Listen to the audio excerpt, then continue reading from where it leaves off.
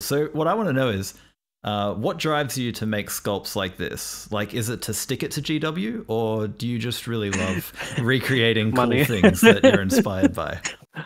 Well, I thought about it. It's because I just started modeling. I thought to myself, this would be the perfect opportunity to make some big cash. Yeah, fair enough.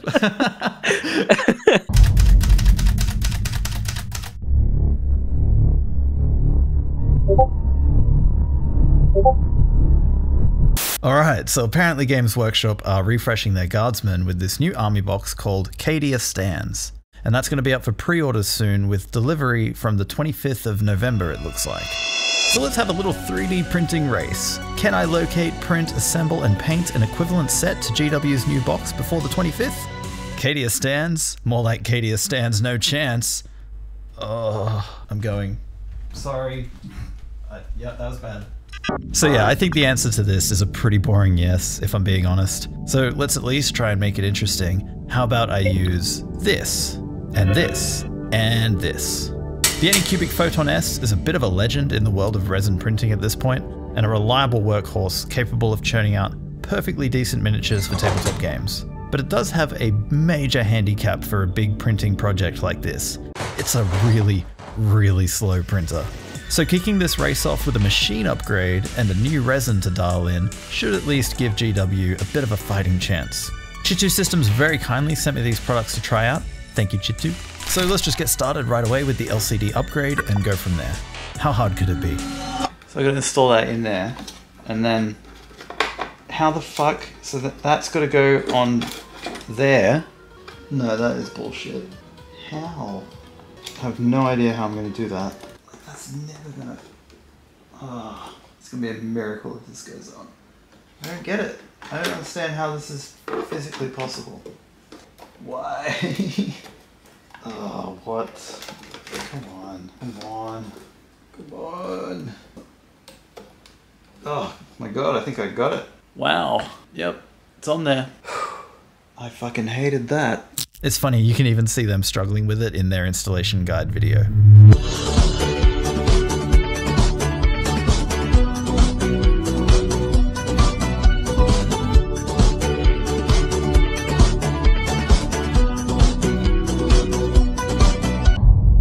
There is clearly an art to installing that cable.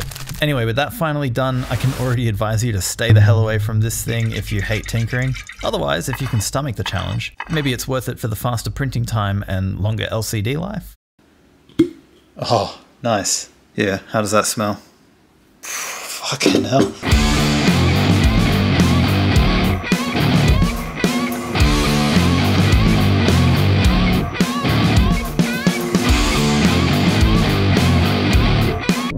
This is weird. All my calibration prints look very bad. Even on the low end where I should be seeing clear indications of underexposure, I'm getting squashed and bloated details. It's almost like it's shrunk slightly in the Z-axis. I tried re-leveling the bed again, double-checked I had all the LCD dimensions and screen offset settings identical to Chitu's recommendations, made sure I wasn't printing too many burn-in layers. I even tried slicing in both Lychee and Chitu box, and I just kept getting the same useless results. Sorry Photon S, but you're out. We have a race to win here, and I can't afford to lose any more time troubleshooting this issue. Mono X, you're up. One plate of Amerilabs Town tests later, and we have the Mono X calibrated to the Chitu Systems Conjure Sculpt resin. Except we don't, because I remembered I got a couple of comments on the last video telling me that I should try the cones of calibration. So I put those results aside for the moment and promptly forgot about them while I spent an entire day printing the cones of calibration. Because apparently I love to waste time when racing against the clock. Alright, so yeah, I didn't need to spend a whole day printing the cones. Stop that.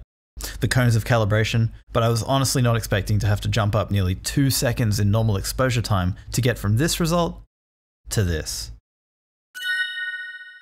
Also, if you're wondering, my lift speed was a snail's pace, 40mm a minute, so that's definitely not the reason. Oh, and before you go copying that 3.9 second time for your own profile, I wouldn't, but we'll come back to that later. So with the cones having given me my answer, it was now finally time to begin sourcing and printing minis. Guard is a fun one for 3D printing because there's a lot of options presently. We've got everything from shovel-wielding trench warfare maniacs to high-tech tactical shock troops. There's even regal as fuck knights with laser guns and power swords and shit if you want. For me, the choice was simple. When I first laid eyes on these lovely paint jobs from Cole Festus over on Instagram, I was sold. Just look at these, man. The dude is a legendary painter, so go give him a follow. The minis themselves come from the Makers Cult. These dudes are a giant in the 3D printed minis scene, so it was no surprise to me to see their name tied to these badass sculpts. What we're looking at here is the Universal Guard and Sergeant builders, which I'll have links to below in the video description. I spent some time looking at exactly what comes in GW's new box to make sure I was recreating something as close as possible in terms of loadouts and that sort of thing. The GW command squad has a dude with a flag, so I'll have to keep that in mind. There's also this guy with this big honkin' comms unit. Maybe this dude screaming into a radio will have to do for that. Otherwise, everything else here like the Power Fist and the Sword guys, I'm pretty sure we can approximate with the Universal Guard builder already. But let's come back to that shortly and see if we can't find some of the other models in the box. I must have tried 20 different search terms and scoured hundreds of results looking through models until finally I found something. And here's where we wander into somewhat of a grey area. The first question, how do I pronounce, is it Weissnix? It's a bit difficult in English. In German you spell it Weissnix. Like Weissnix. Yeah, that's good. So Weissnix was nice enough to jump on a chat and let me pick his brain about modeling. I wanted to gain a little more insight into the Warhammer STL underground. So how close would you say your sculpts are to the GW sculpts? Scaling wise or detail wise? Just generally like detail, scaling. Like, are you trying to make them like, obviously I guess you don't want to make them identical, and I have noticed yours are like there's differences. So they're not like 100%. Not by accident. Not with intention. For example, the heavy ordnance batteries. If you remember, there was when they were shown, there was only one picture of them. Right. Yeah. This is all you had to work off. That's all I've been working with. I had to come up with something because I only had this one picture, and pretty much only one side of the model was shown. Not even. It was pretty much only the front. Yeah, so you would say yours is pretty different then to GW's model. It's just heavily inspired. It's inspired. Yeah. You wouldn't notice from the front, but yeah, the rest is my own stuff. Cool. So what I want to know is, what drives you to make sculpts like this? Like, is it to stick it to GW, or do you just really love recreating cool things that you're inspired by? Well, I thought about it. It's because I just started modeling. I thought to myself, this would be the perfect opportunity to make some big cash. Yeah, fair enough. And he was even nice enough to recommend me other suitable proxies for this project, including the new Imperial armoured Sentinel. Yeah, okay. I better message this dude too. Hello. How's it going? Doing well. You? That's good. Yeah, not too bad. Is it Guillaume? Am I pronouncing that right? Yeah, Guillaume. However you want to pronounce it, really. One of the things I wanted to ask you is, like, how different do you think your model is to the official one? I think it's pretty close. The one big thing that's going to be different is the back, because there were absolutely no screenshots of that in the previous Games Workshop did. Yeah, and you did that from how many reference photos? Oh, not a lot. I wish there were more. So what would you say your primary motivation is when you sit down to recreate a model like this and release it for free? Is it to like stick it to GW, or is it just more for the love of the sculpt and wanting to just recreate it yourself and put it out there? To be honest, I really love 3D. I do that all the time, like making models, and seeing this model in the previews, I wanted to try and make my own version of it. And because even when I'm at home in my free time, I keep making 3D projects. But there was a little bit of a feeling to stick it a bit to GW, because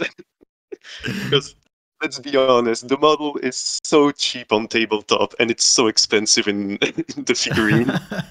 It's like, how much was it? I think like 50 points and 50 euros to buy. Like, come on. Oh, that's insane. €1 per point. That's probably like $2 Australian. So it's a little bit of that, you would say, but then also you're inspired by it and you know, you love working in 3D. It sounds like. Yeah, because I always want to make extra projects, stuff for either my portfolio or personal work.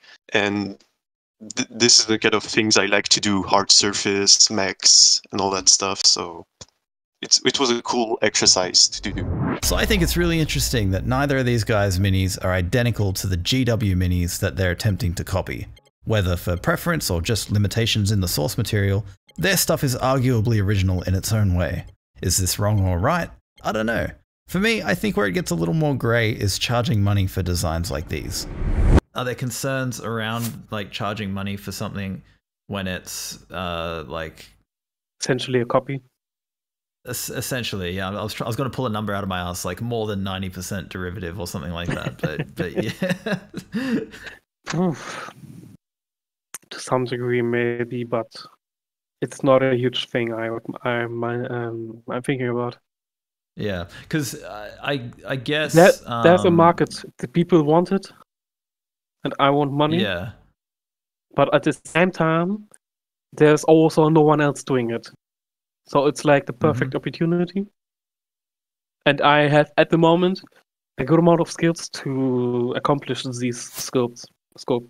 So is that important to you when you create a model like this that is basically you're doing everything you can to make it as similar or as close to something else? Is it important to you that it is free for the community when you release it, that you don't try and monetize it? Yeah, for a model like this, because I pretty much just copied this model from another work, you know, like the Games Workshop official Sentinel. But so to me, if I charged money for it, it would be really like for the copyright and everything, that wouldn't be right, because it's not really my own design. 3D modeling is not an easily learned skill, and it takes a hell of a lot of time and effort to create 3D models, not to mention make them printable as well. So I can understand the desire to be compensated for all that hard work, but I can also appreciate how trying to copy another artist's designs as closely as possible would be considered piracy. Or is it more like Coke versus Pepsi? They're both trying to make cola, and that's all above board. Or is it no different than fan art? I'm sure there's a wide range of opinions here, so I'd love to hear yours. Do you think 3D printing is a threat to GW? Is this practice of copying their designs hurting them, whether made free or otherwise? Or is it completely inconsequential?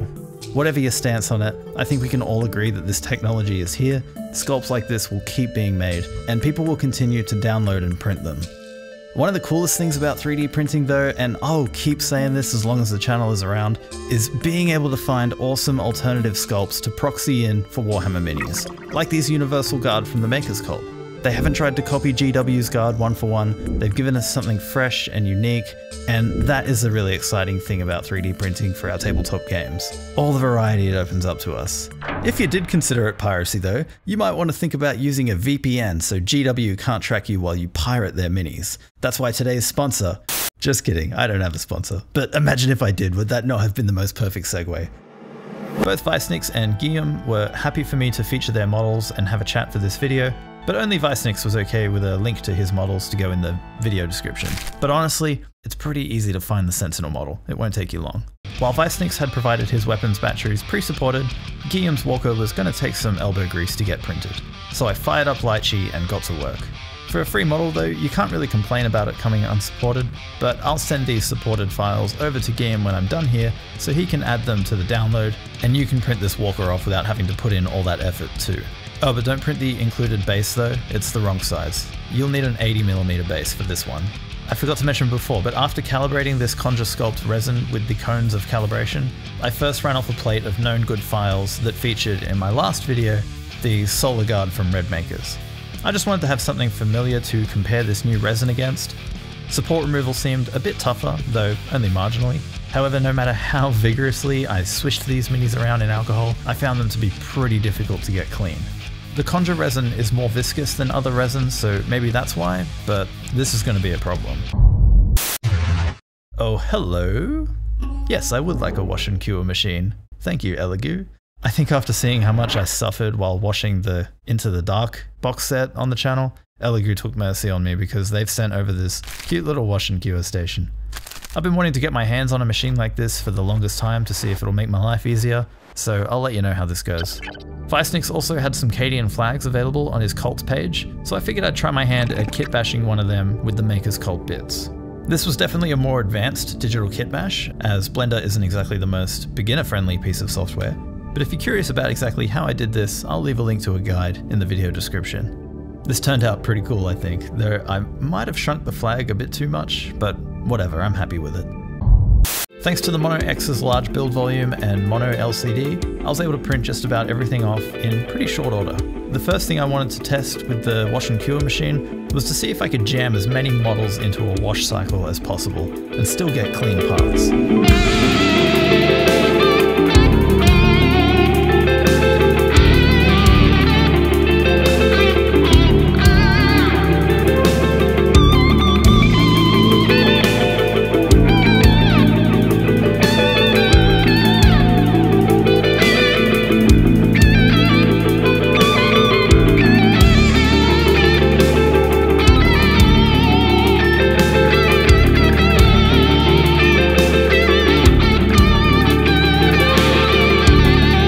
Happy to say it did a great job, with the parts feeling squeaky clean and actually looking dry after drying. Is that normal? I don't think that's normal. This is so stupid. Oh no. That is true IP67 water rating. IP whatever the fuck it is. Oh man. Where are you? I can't feel anything. Oh, you know what it is? It must be sticking through the, yeah, it is. It's one of these guys. Sticking through the bottom. So I do all that for nothing. Jesus Christ. So yeah, that was really dumb. I think I have a solution to this problem. I had some metal fly screen mesh laying around, so I cut and folded a section of that to line the wash tray. I thought maybe the reason they didn't have a finer mesh on the tray would be to impede the flow of the alcohol less, but turns out it still washes just fine even with this mesh in there. So now I can throw tiny bits in with no worries. I am concerned about the longevity of this particular wire mesh though, like will the alcohol corrode or degrade it in some way? One of my channel members, Peaky, suggested stainless steel fly screen mesh, and yeah, I think that sounds like a good idea, so I'll have to pick some up. Cheers, Peaky. With the easiest print washing of my life now done, I moved on to support removal and assembly, and here's where I noticed something pretty interesting. The details on the minis looked a little softer than I expected, and support removal was definitely on the tougher side, with support tips remaining behind, and in some places the sides of the supports had completely bonded to the models. Now that can be a case of the supports being placed too close in the slicer, but I had a pretty good idea what I was looking at here were overexposed prints. I remembered I had a bunch of Amerilabs Town calibration prints laying around for the Mono X and Conjure Sculpt, and fuck. According to this, the ideal exposure time lays somewhere between 1.8 and 2.2 seconds. So what the hell is going on here? Did I fuck up cones of calibration? Are the cones biased toward an overexposed result? Did you do me dirty, cones? I needed answers. I figured I could spend a bunch more time printing cones and testing theories, or I could go straight to the source. Hey, how's it going? Hey Ty, I am very well thanks. How are you? I'm doing all right. So Ty from Tableflip Foundry and creator behind the cones of calibration was extremely generous with his time and sat down with me to discuss my experience and speculate as to what went wrong, and I found this to be an incredibly insightful chat. There are so many variables to 3D printing, and all we're talking about is exposure. But if you have, you know, a stretched FEP, or FEP that's too thin, or FEP that you've cleaned 6 times with the paper towel and now it's all scratched and cloudy and has more adhesion to your resin, or your lift speeds are really high, or your Z screw is bent, or, you know, you didn't mix your resin, you left it 2 days in a row and didn't mix it when you printed, or, you know, like there's so many variables that everybody wants the one sentence answer when they're having problems. And then when, you know, it doesn't matter whether it's my calibration part is more likely to fail as a result of other mechanical variables. Whereas like even the cities, Imperial Labs town or whatever, is less likely to fail as a result of mechanical difficulties. If you have minor FEP wear, you're probably not even going to know of it. Whereas the cones can magnify that and make it more apparent. In your situation, there's like, I always try to look at it like, I don't have the answer. I can't give you the one answer or the one sentence answer, because there are many things it could be. And so then it just becomes tracking it down. So it would be if you, let's say, for example, had a small portion of your FEP that was holding on stronger than, let's say, other areas of the FEP around it. That could be a little dimple that creates some mechanical retention on the resin. It could be a little scratch. It could be various things on the FEP, and it doesn't have to be much. It just has to be there. In the location where the success, what we're calling the index cone, the one cone we care the most about, is having a harder time being peeled off the FEP. What can happen there is you can get an abnormal reading. So the most reasonable speculation as to why my cones didn't succeed until 3.9 seconds, I think, would be that particular spot on the FEP was just a little too sticky. But speculating is all I have time for at the moment. The real takeaway from this conversation, though, for me, was tensile strength versus dimensional accuracy. So I guess what I wanted to know is, I mean, I think I've done cones of calibration correct, but is it a case of the cones are biased toward an overexposure result? It is not. So this is sort of like this would be a long talk. I don't know how much of it you'll be able to use, but when I first started this, the idea, it just came from being a professional pre-supportist. So I realized that calibration, I kept seeing people, which I said in the video, just like confused about calibration. And so I tried to break it down to like the roots of 3D printing. Like, I think we're overcomplicating these things by adding little notches and little like little poles that are sticking up at 45 degrees, and we're supposed to figure out like how many of them are supposed to stand up. And but they're just convoluted, in my opinion. Not that they're bad, it's just you have to have sort of like a bigger knowledge base. But also I noticed that our community didn't have a standard. Like, we don't have a metric where we all can say, we like while we don't have the same settings, our results are the same, so to speak. Yeah. And so like the idea behind it was, well, everything has to be supported anyway, so let's use that as a foundation for printability. So I tend to say a lot of words to say a few words, and so I'm going to go around the block, but it should hopefully make a lot of sense by the time we get there. That's totally fine. I do the same thing.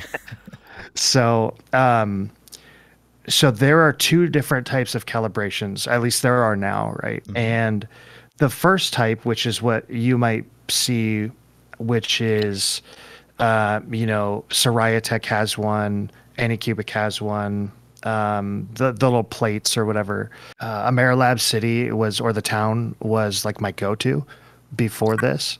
And so those tests, generally speaking, are what we would call dimensional accuracy tests. So if I were to ask you, like, with any knowledge, whatever level of knowledge, you've got channels, a whole channel on 3D printing and hobbying, so your knowledge is probably more advanced than a lot of people.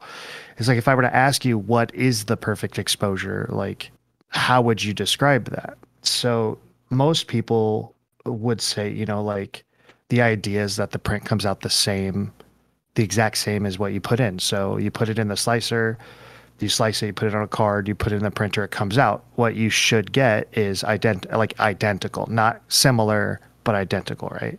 That would be the perfect exposure. So, the term we use often is dimensional accuracy. If I have a cube that's 10 millimeters by 10 millimeters by 10 millimeters, and I print it and it comes out 10.1, well, I'm overexposing. I print it comes out 9.9, no, I'm underexposing, right? So the goal is what you put in is exactly what you get back out. Now, this is totally achievable with any resin at any time for any reason, right? And these calibration tests that have all these different indicators are still unnecessary, right? All you need is a set of calipers and a cube to calibrate your printer. That's literally it, right?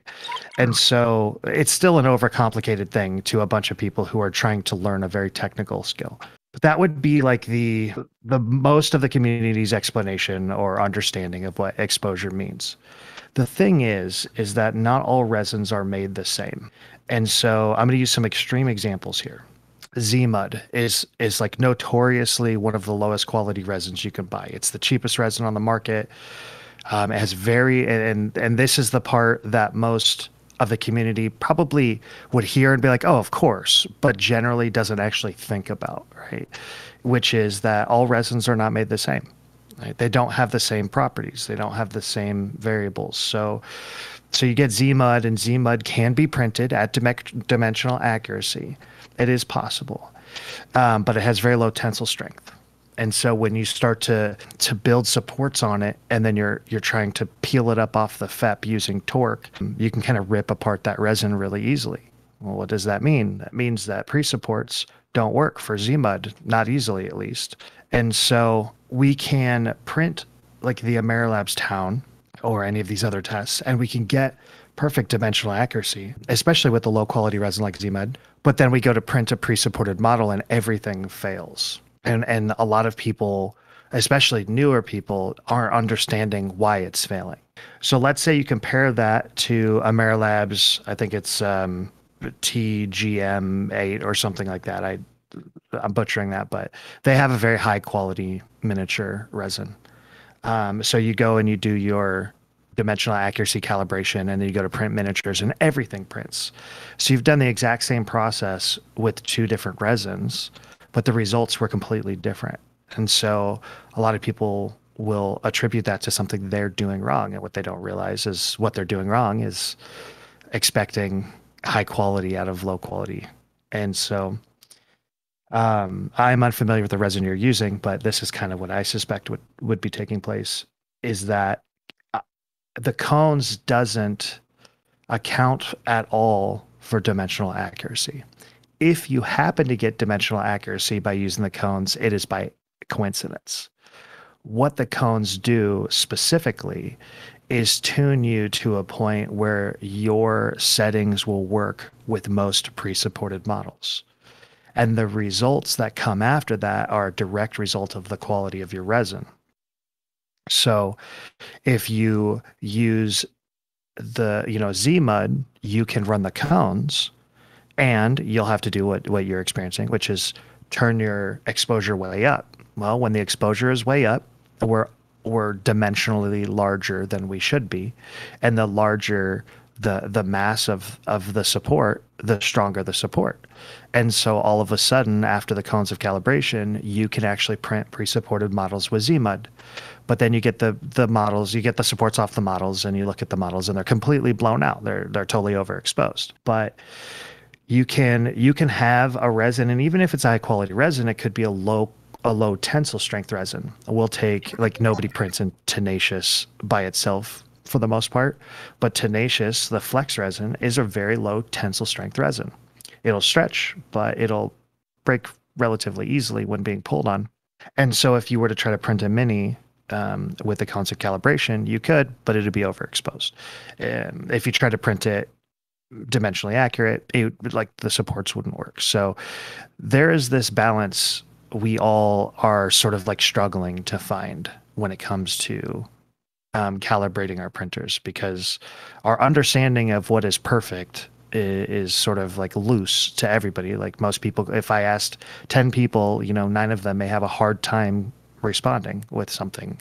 And the 10th person would be like dimensional accuracy. And then even still, that's a very difficult response, because if dimensional accuracy is perfect exposure but nothing prints, is it really perfect exposure? Since launching the Mini Rater project, and thank you everyone, by the way, who has contributed ratings already on there. It's so awesome seeing it come to life. But yeah, since launching that, I've had at least 1 or 2 people point out that it's technically a futile endeavor, because there's no way in the world you can pre-support a Mini to work across every type of resin. And after my chat with Ty, I'm starting to see the logic in that. I've always kind of assumed that, generally speaking, if you're printing minis for tabletop games, your resin of choice shouldn't be a problem for pre-supported minis, assuming you've calibrated it and that the minis were supported well. And I think the way I've come to that conclusion is I'm always printing with the cheapest, nastiest stuff available. So it's been my personal belief that you can pre-support a mini to work across all the common resins people are printing with, specifically for tabletop miniatures, but personal beliefs aren't worth shit, we need hard data. Data? Data. It's one of those. If Ty is correct and we all agree to sacrifice dimensional accuracy and calibrate to tensile strength instead, then this effectively gives us a standard by which the type of resin you end up using doesn't even matter. Because if a miniature has been pre-supported and passed test printing on a resin calibrated to tensile strength, then no matter what resin it is you like to use, if you've calibrated to tensile strength too, then you should have a successful print also. In theory. So you can expect to see a deep dive on this very topic next year on this channel. I'm going to get my hands on as many different kinds of resins as I can, calibrate for both dimensional accuracy and tensile strength, do test prints at both, and share my findings with you guys. I suspect that a list of resins will rise to the top as the best for tabletop miniatures, that when calibrated for tensile strength also happen to fall pretty damn close, if not exactly on dimensional accuracy too. It could even be the case that every single resin when calibrated to dimensional accuracy still prints the test models fine, in which case, I'll continue to recommend Amerilabs Town. If you're a manufacturer of resin and you want to help with this, please get in touch. I need all the resins. Anyway, that's enough about that topic for now. Back to Cadia standing a chance. Not really. While I was having a chat with Ty, I had the Mars 3 Pro printing the rest of the guardsmen that I needed to complete the set. That machine is still calibrated to dimensional accuracy using Anycubic standard grey from the last video. I'm glad I did this because now I can show you the difference this made in support removal, as well as confidently provide a rating for the Maker's Cult in this video. Check that out. No support tips left behind, no bonding on the models, easy removal, no failures, just perfect. The Maker's Cult did a great job, but there was just a handful of minor things I found that they could tighten up. They didn't provide the slicer files, their pre-supported files mostly contained minor errors. Why does no one catch these? And there was a handful of unsupported islands. All minor stuff, so the Maker's Cult for now have earned themselves an A tier rating, so good job TMC. All that was left to do was assemble everything together and get it painted up.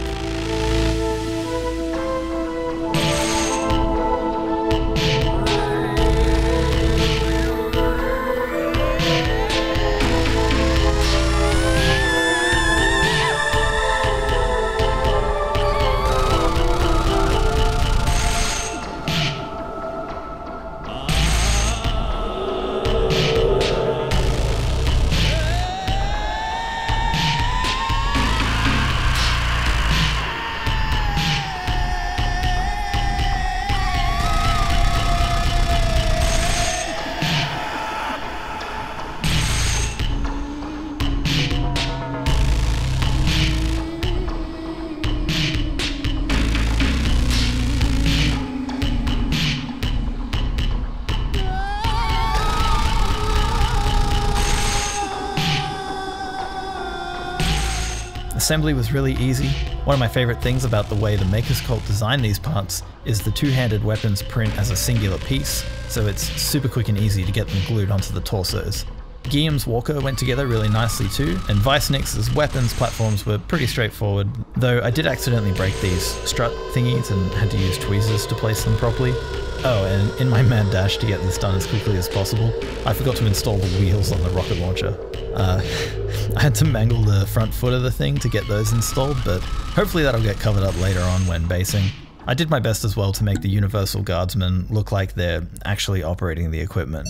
I decided to treat myself to a new hobby tool here, Stynylres Primer, and I'm really glad I did because this stuff was so nice to use. No thinning required, it has a nice matte finish, and yeah, the airbrush gave me no complaints while using this primer. More expensive than the Vallejo stuff, but worth it I think if it makes airbrushing easier. Next up I dry brushed everything pretty heavily in Vallejo Cold White, and then spent the next 5 hours or so base coating all these minis using Army Painter speed paints. This was painful.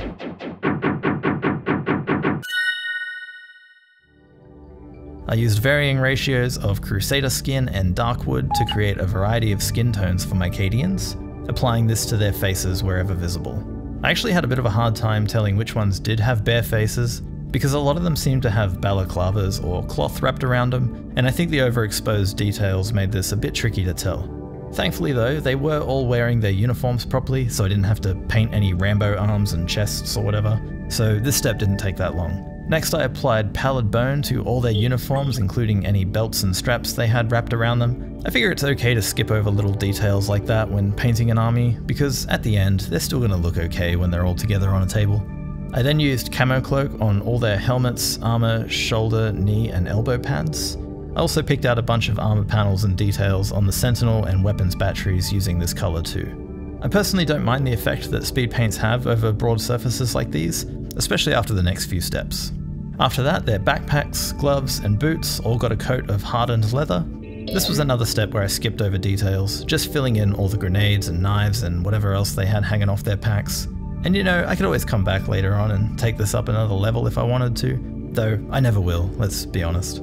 Finally, everything that was left over got a thorough coat of Gravelord Grey, except for this guy's exceptional do. And with that, I went to bed. Oh, not before painting these ammo crates in a coat of dark wood.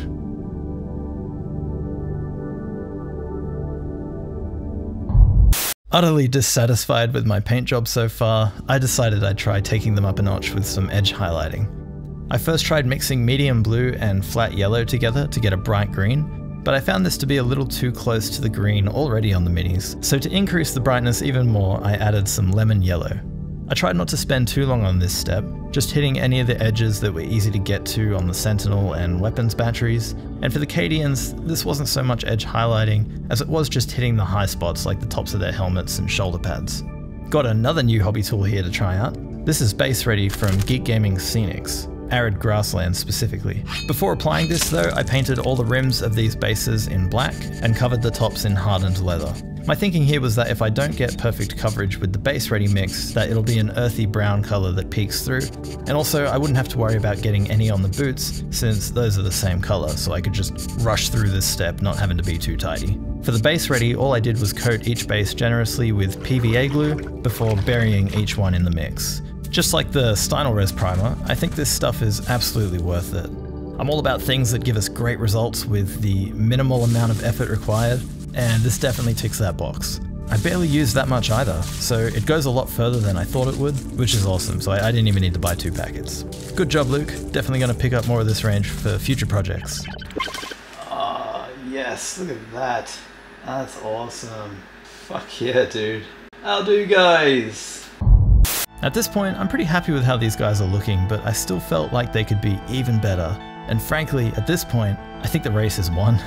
So might as well go the extra mile with the paint job. I decided for the final touches, I'd start by base coating all of the lenses, displays, and goggles in white, before adding some speed paints to bring them to life. Interestingly, I noticed no reactivation here from the camo cloak speed paint. I mean, I don't particularly think that the reactivation thing is an issue, more just a property of the paint that you could use to your advantage if you wanted. But yeah, in this instance it was fine. I actually did notice reactivation though when applying the PVA to the bases, but no matter.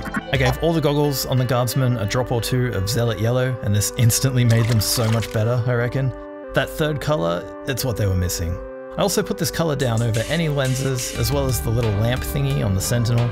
This model as well got magic blue for its window, and the little screens on the weapons batteries got slaughter red. Finally, a dry brushing on all the metal bits using Vallejo metal colored gunmetal, and my 3D printed Cadia Stands proxy army set is complete. I'll get it all set up here on a table in a moment for you, as well as show you some absolutely insane properties of this Conjure Sculpt resin. But I'd just quickly like to take a second here to thank all of the latest channel members who are funding my coffee addiction. Massive thanks to Eric Pearson, Old Cheese Whiz, Marchin Shows, Fendercaster, Jim Havoc, Heretic Support, Nate's Miniatures, Nuri Kadam, Trevor C, Smythe, MCXL, Joel Gunn, Felix Grenard, Addison, and of course, Peaky. If you want to become a channel member too and get access to the Discord server, terrain STLs, and over 2 hours of bonus content, then check out the link in the video description. We have a great time over there, don't we guys? I said we have a great time over there, don't we guys?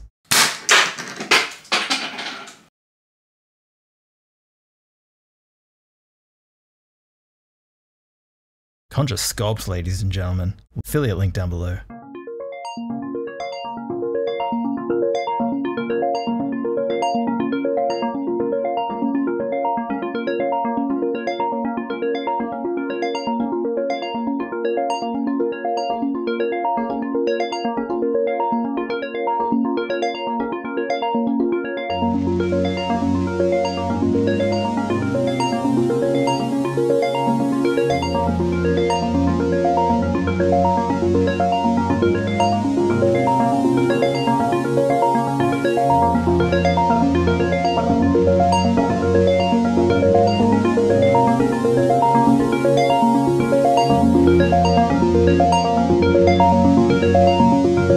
yes, this Conjure Sculpt resin is amazing. I'm just gonna let it speak for itself here.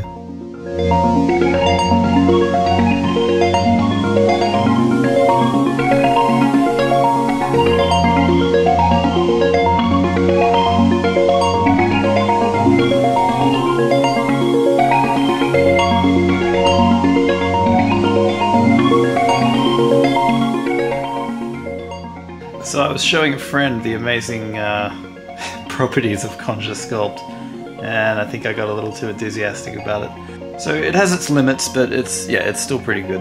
Also, Chitu have given us a discount code here, so if you do want to pick some up, you can get 15% off on Amazon. If you can find it, it's definitely worth picking up for those more delicate minis, but it's got a pretty powerful odor to it. I had to run my fume extractor the whole time this thing was printing, otherwise it stank out the house. And what about that overexposed result I ended up with? Is it a low strength resin that's always going to be blown out when calibrated to tensile strength? So I did a little more experimentation here, and after printing cones of calibration V2, which is available through the Tableflip Foundry Discord server, I landed on a completely different value of 2.9 seconds normal layer exposure time, a whole second quicker than what cones V1 gave me. I even tried printing another V1 cones at the new time of 2.9 seconds, and it was a failure. So, don't know what that's all about yet, but I went and printed another Sentinel with the new settings, and it turned out great. Though it's definitely still a slightly longer exposure time than I'd have calibrated this resin to based off Amerilab's town. So yeah, unfortunately, this is a bit of an inconclusive point at the moment, but I really like this resin and I'm happy with the prints. Oh yeah, but it is a bugger to hand wash. You'll definitely want a wash and cure station for it. Speaking of washing stations, the Elegoo Mercury Plus 2 wash and cure machine that they've sent me is absolutely fantastic for washing minis, but in my opinion, it sucks at curing them, and I'll explain why. The turntable is absolutely tiny, so you're not going to fit much on there, and there's no strip of LEDs firing up through the turntable from the bottom, so once you've run a cure cycle, you're going to have to take off the lid, flip your parts, drop the lid back on, and run another cure cycle. Not to mention you have to basically convert the machine each time after washing. I still found it infinitely more convenient to just throw all my washed prints into a big tinfoil lined box, drop a UV light on top, and shake everything around every 30 seconds or so. I wish the washing basket tray thingo had a much finer mesh like the fly screen stuff I added, and I also wish that when you first turned it on that it would start in wash mode. A minor thing, but it seems to me more likely that each time you go to use this you're going to be washing prints first, right? So why does it start in cure mode? But yeah, for washing, I absolutely love it, and it's definitely made life a million times easier. So cheers again, Elegoo, for sending it over. And I definitely recommend it if your intended use case is just to wash prints. For now though, the Ghetto Lamp foil box combo is undefeated in my hobby arena. But what about the Photon S upgrade kit? What solution were Chitu Systems able to provide? Unfortunately, nothing concrete yet. They advised me the settings looked fine, but to try playing around with the UV intensity setting, and to maybe try slicing in Chitubox, which I'd already done, so based on the awful time I had installing this thing, and the useless results I got trying to calibrate it, I would say consider this upgrade with caution. Also, something worth knowing is Chitu Systems are actually working on a 4K version of this kit right now, with what they tell me will be an improved LCD cable installation. So I would actually just suggest skipping this 2K mono upgrade if you have a Photon S and wait for the 4K one. Hopefully Chitu will be willing to send me one of those to try as well, and I can revisit this 2K one, figure out what's gone wrong, and give a good comparison for the two. Alright, thanks for watching, see you next month, it's gonna be